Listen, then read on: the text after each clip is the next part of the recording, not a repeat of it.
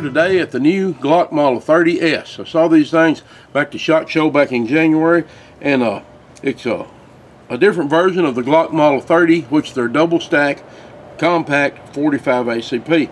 The difference with this S, first of all, it uses the SF frame, which is good. That's a short frame.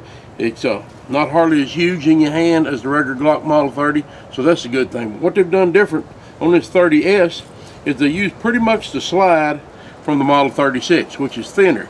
It's the same thickness as the slide on like a Glock 17 and 19. For all practical purposes, it's that thin. It's almost 1/8 of an inch thinner than a standard Glock 30 slide, and it's about 3.5 ounces lighter, this gun is, than a Glock 30. So that's all good things for a gun that you're carrying concealed. It still comes with the 10-round magazine, which you get 2 of them with it. They've got the little finger extension on them. It's not the flat bottom plate like you can get for these. It'll use those. It'll also use the Model 21 magazines to carry for spares, which will stick out, but it gives you more capacity in it for your backup magazines. If you're carrying extra magazines, they might as well be the long ones. Anyway, this carries really well. It's got all the features that we've come to love on Glocks. The main thing is it shoots like a Glock, which means it works every time you pull the trigger. No malfunctions. These are as reliable as any semi-automatic pistol can be. It's got the finger grooves on here with the mag in it. I wear an extra large size glove hand that still gives me purchase from a little finger on there. So it's easy to hold, it's easy to shoot well. Weighs a little over 22 ounces, unloaded, holds 11 rounds fully loaded, feels good in the hand. It's very accurate. I put it in the ransom rest. I modified my Glock 21 insert to hold this in the ransom rest, and it shoots right at just a little over an inch at 25 yards, 5-shot groups, up to, depending on the ammo, around 3 inches. You know, some ammo just won't shoot good, no matter how accurate the gun is. It's not going to shoot inaccurate ammo accurately. But with the good ammo, it's match accurate, shot really well. It comes with this standard Glock type sights on it, which your U-notch at the rear, white outline, dot on the front. You can upgrade your sights with some good XS big dot tritium sights or some Trizicon tritium sights. Works really well on it. Right now, as far as I can tell, Crimson Trace don't have a laser out to fit it yet. They're working on it.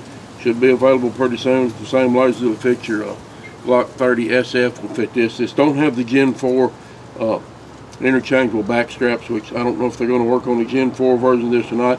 Doesn't really matter. It's pretty good the way it is. If you want a compact, reliable, lightweight 45 ACP in a Glock design, this is it. It's the best of the Model 30s that I've seen so far. I even like it better than the Model 36, because the 36 is a single stack version with basically the same slide, but this gives you more capacity, and it still fits a medium to large, the extra large size hand well. If you got really small hands, you might want to try one in your hand before you order one. But anyway, these are just out from Glock, and it's a excellent, reliable weapon, and we've been shooting it some and having fun with it. I got this slide off here. I want to show you a couple of features on this. It's kind of filthy, but you can see it anyway. It's got a captured multiple spring recoil rod system in it, guide rod with your springs on it, which really helps it absorb your recoil, function like it's supposed to. The barrel on these, it will not interchange with a Model 30 barrel, because the slide being thinner, the barrel's a little slimmer too, so you can't put a Model 30 barrel in there. You know, if you've got an idea of ordering one from Lone Wolf for a Model 30 to put in here, or a Model 21 barrel to put in here and have it stick out, you can't do it. This is a little bit slimmer, so fix this gun, but just this one. So it's a good, excellent recoil system, barrel system. Locks up really well. It's very accurate. And we're going to shoot a little bit, just show how it functions with recoil. I've shot a lot of different loads in here. Handles recoil really well. The standard pressure stuff is just pussycat to shoot. The Plus P stuff kicks a little harder, but it still handles it well. Don't try to jump out of your hand. It comes with this hard case. It comes with 2 magazines, your cable lock, this Glock loader. Now these things are, it's hard to get that last round in this short fat magazine. I recommend these up lulas from Maglula. Really makes it easier to load, but it does come with this one. You can get it in there if you use that one. If you just try to use your thumbs, you're going to wear them out pretty quick if you're doing much shooting. But Comes with all these accessories, and it's the model 30S from Glock. I want to talk to you a little bit about this holster I got for this Glock 30S. It's from Blue Ridge Holsters. I got some good still pictures of me wearing it, showing how tight it pulls in against the side and all, but I wanted to take it off to show you here how it's made. It's a hybrid holster like many on the market are, but the difference is this don't have a leather back on the holster itself. It's a Kydex all around the gun, so it's really thin and lightweight. The leather part is where it attaches to your belt that holds it, and that gives it the flex you need to shape to your body without it being just flat on the back of leather. So it's a real good way to do it. The belt loops are aluminum on here, and they screw on with these Chicago screws, hold it really well, and keeps it in position. But anyhow, the leather on here gives it the flex, like I said, to hold it in tight to your body. It tucks the butt of this gun in, and that's what's hard to hide on a concealment gun that you carry, that you want to keep anybody from seeing it with a light shirt on outside or whatever. The barrel length is not as important as is the butt, because the butt's going to be sticking out when you reach for something or bend over or whatever. But this holster keeps this Glock tucked in really tight. You can wear it, I like mine about right here. Some people wear them a little further back, but wherever you put it, this will flex. These leather parts will flex and pull it in there and keep it tight against you and keep it comfortable without the butt of the gun digging in your rib cage, or if you got any side fat or whatever getting in the way there. But anyway, this Blue Ridge holster is a good way to carry it. It's from BlueRidgeHolsters.com. First, I'm going to shoot some standard 230 grain Remington ball out of here, full metal jacket, and just show you how easy it handles the recoil. Not bad at all, really easy to handle on this standard pressure stuff.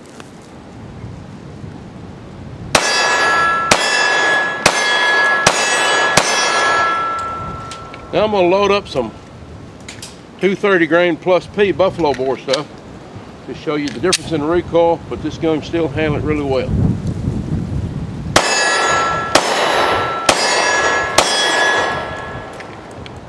Now I'm going to shoot some of this buffalo bore lead free that uses the 160 grain Barnes TAC XP bullet. Now what this will do is it expands really well in gelatin, penetrates really well, but it gives you good expansion at standard pressure. This is standard pressure, low recoil load. So for a load that doesn't kick much, this is one of my favorite loads you can get right here. Real easy to handle in this. Like I said, it's low recoil, but very effective.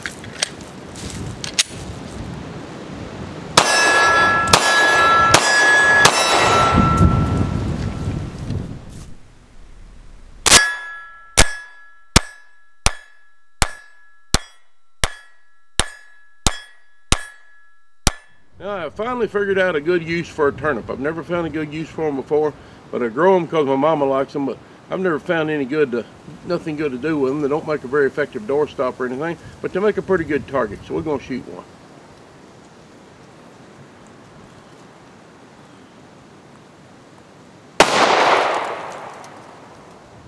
Well, you can see how it busted through the little turnip. It don't explode a turnip like it will a watermelon or something, because not much moisture in one of these dry, nasty things.